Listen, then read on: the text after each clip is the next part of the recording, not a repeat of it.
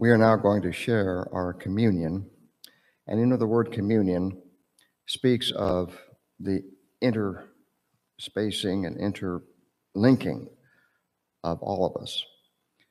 And one of the things I think we're all feeling is the loss that we have had not being able to physically see each other.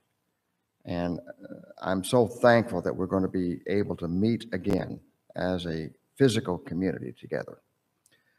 And Paul talked about the communion in 1 Corinthians when he reminded them that, first of all, it's important to approach it from the right perspective. And secondly, that when we celebrate the Lord's death and resurrection in the bread and the wine, that we are also reminding ourselves that when Jesus said, "This is my body," he was also referring to us. We are his body. And in 1 Corinthians particularly, Paul makes his largest point about the image of the church as a body.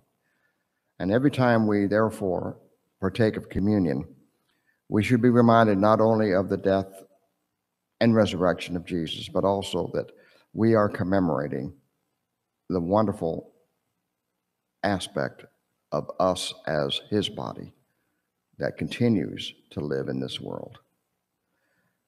Would you please pray with me? In a similar way, his blood is what cleanses us.